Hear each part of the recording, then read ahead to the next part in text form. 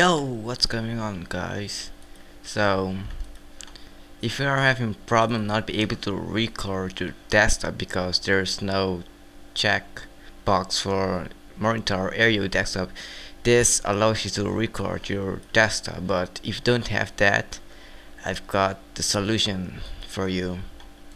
To fix that, you go to your desktop, you right click, you go to personalize, and you choose the Aero theme, one of them.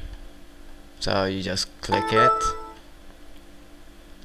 and it should be Aero, but it doesn't have to be specifically one of them. You can just customize them like I am right now, like this one. So then go back to FRAPS. If you have FRAPS closed, you want to open that. If not, you have to restart your FRAPS, and then you should be able to have the option to check this box, and you can just go record your desktop for anything or something. I don't know, it's up to you.